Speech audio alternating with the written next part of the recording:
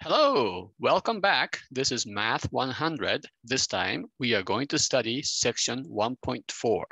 Now, in the last few sections, we have established some foundations of logic. And so today we will learn how to apply those principles in analyzing arguments. So let's get started. Let me share my screen and we will get going. Okay, so section 1.4 is called Analyzing Arguments. Let's go ahead and start filling in some blanks here. As usual, I will write in red, and I expect that as you watch these videos, you take careful notes, okay? All right, so the title of this section is Analyzing Arguments. All right, so what kind of arguments are we talking about? This is not yelling at each other, like in your family or friends or something, because that's what some people think arguments are. No, an argument is a civilized conversation, okay, debate, bringing issues, logic, and evidence to argue, to make your point. And you should be willing to change your mind. You should also be able to recognize when an argument is valid and when it is not. And that is really the whole point of this section. All right, the main question or the main questions, the main question we'll be answering is this: how do you check if an argument is valid? Okay, now I am not saying if the argument is correct or true. That is actually a separate issue. The question of validity, as we will see in just a few minutes, the question of validity has to do with the structure, the logical structure of a certain kind of argument. All right, and so when I say a certain kind of argument, I have to make that distinction between deductive and inductive argument. Let's start there.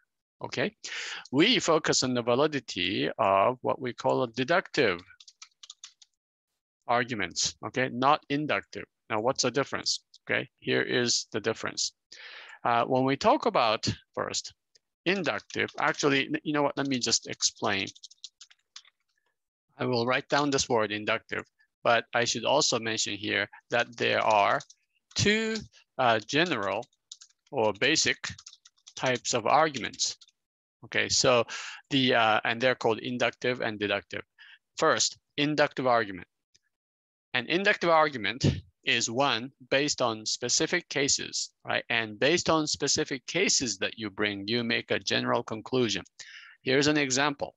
Sparrows fly, doves fly, eagles fly, and you can add a few more. Condors fly, many other birds fly, and therefore, what's the conclusion? What is the conclusion you can make?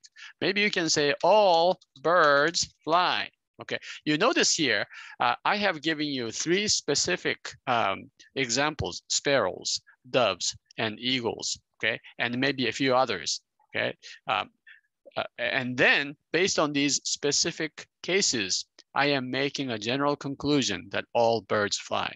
Now, this happens to be a wrong conclusion, right? Because for instance, chickens, you can argue that do not fly. Penguins are certainly birds, but they do not fly. They swim instead.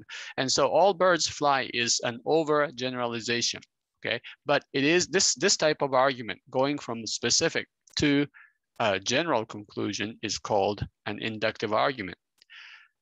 The other type of argument is called deductive, okay? So deductive arguments are ones where you apply general rules to make specific conclusions, okay? So let me go ahead and write this on the side here.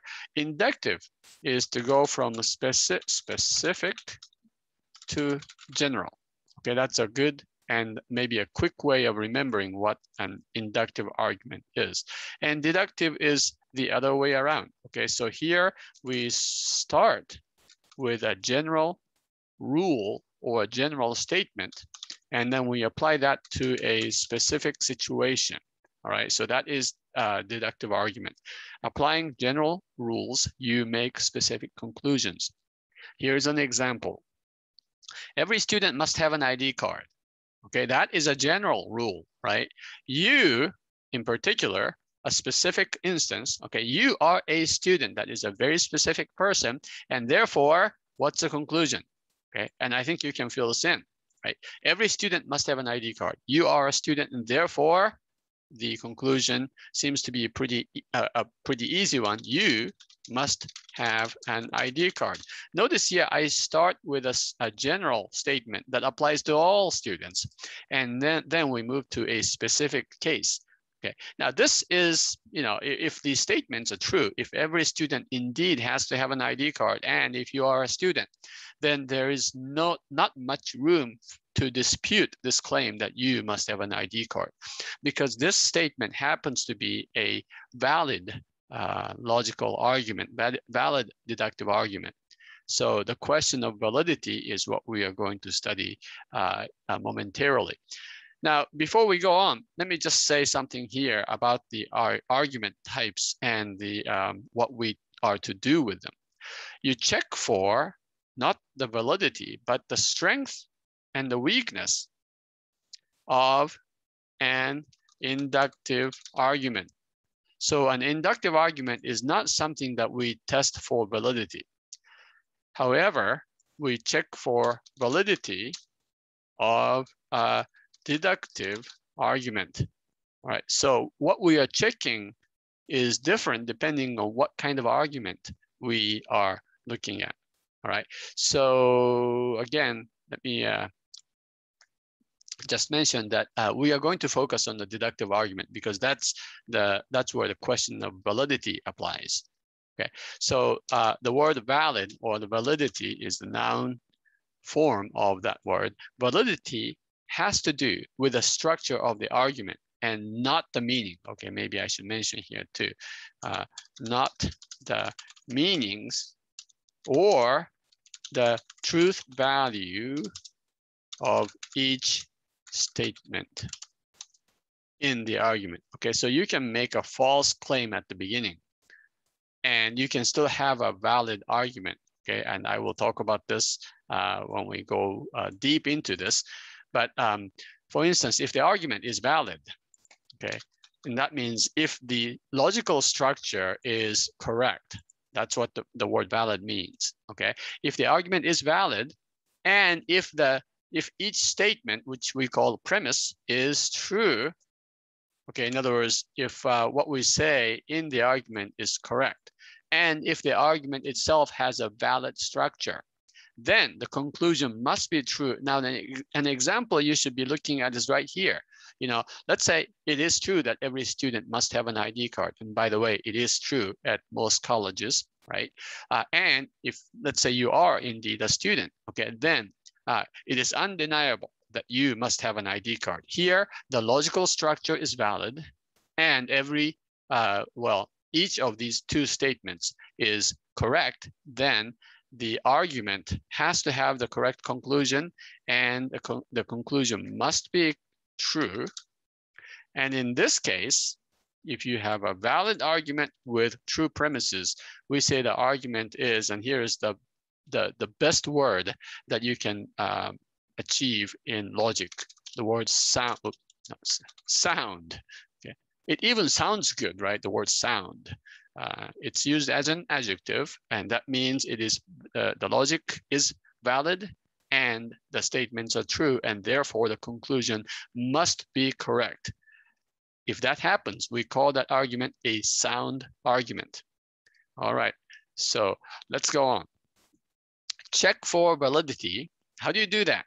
We do that by using a specific type of diagram. Okay, we've already seen this, okay? Venn diagram. It's named after a logician, a British logician named John Venn, V-E-N-N.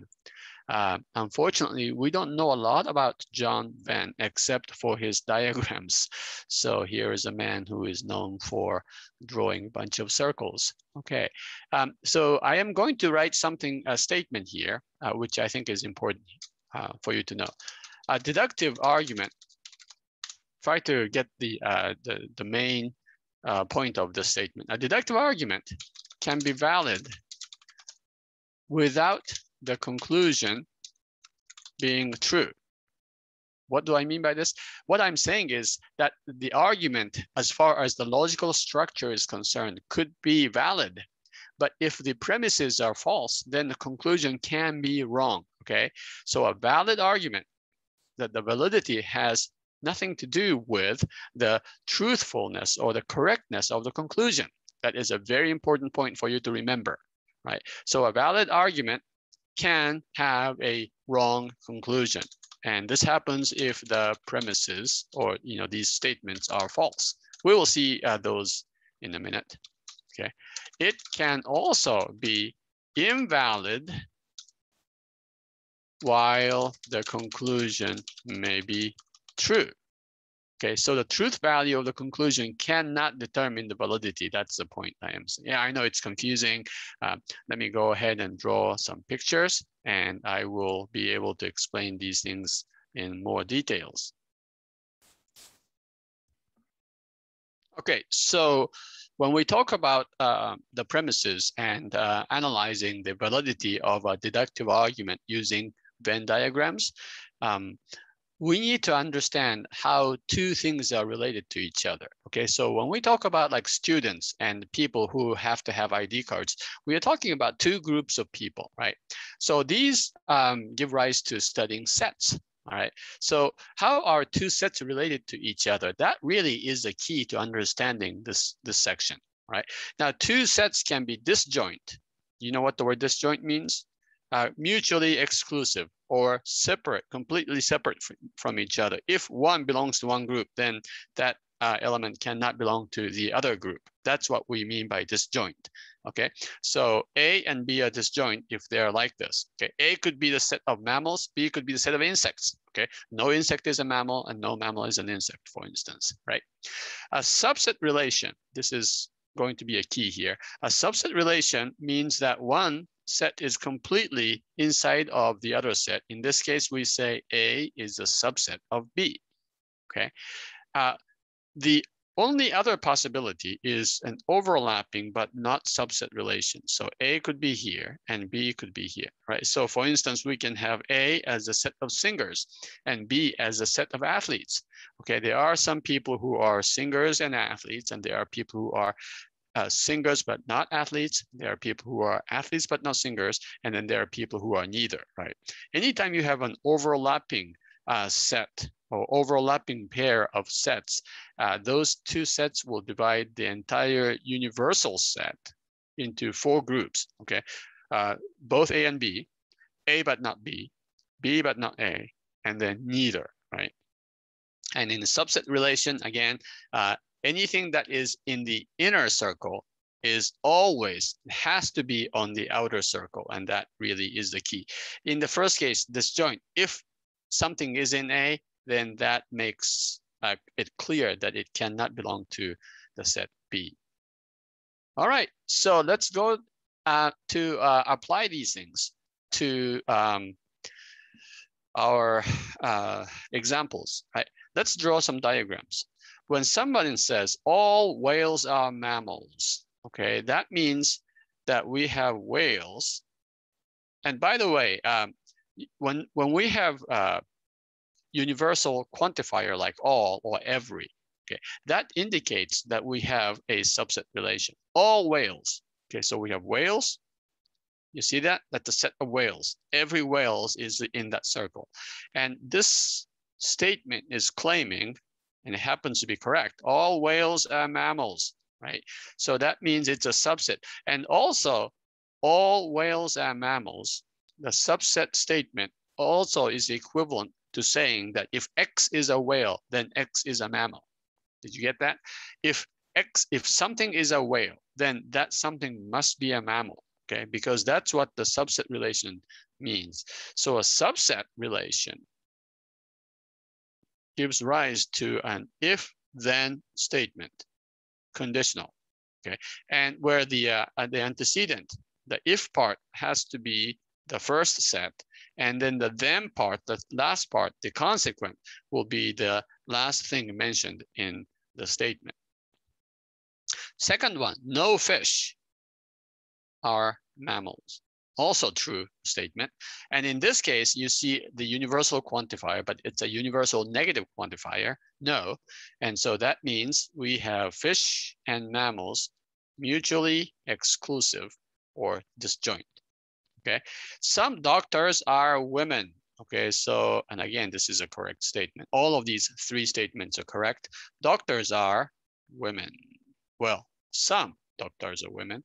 Okay, so now we have basically divided all people into 4 categories. Okay, so what do you mean? We have doctors who are not women, doctors who are women, and women who are not doctors, and there are people who are neither women nor doctors. All right, so here's a key, and this is something that I should stress and you should pay close attention to. All A or B is equivalent to saying if A, then B. Can always be represented by the subset diagram. A is the inner circle, and B is the outer circle, right? All whales are mammals. If X is a whale, then X is a mammal. If something is in the inside circle, then it must be in the outside circle. All right, so with that in mind, we are going to go to the next video where you will be seeing the examples. But I want you to, I would encourage you to look at these 5 examples, right? See which ones you think are valid and which ones you think are not valid. So start thinking about this in advance and then check out your thought process in the next video clip. Okay?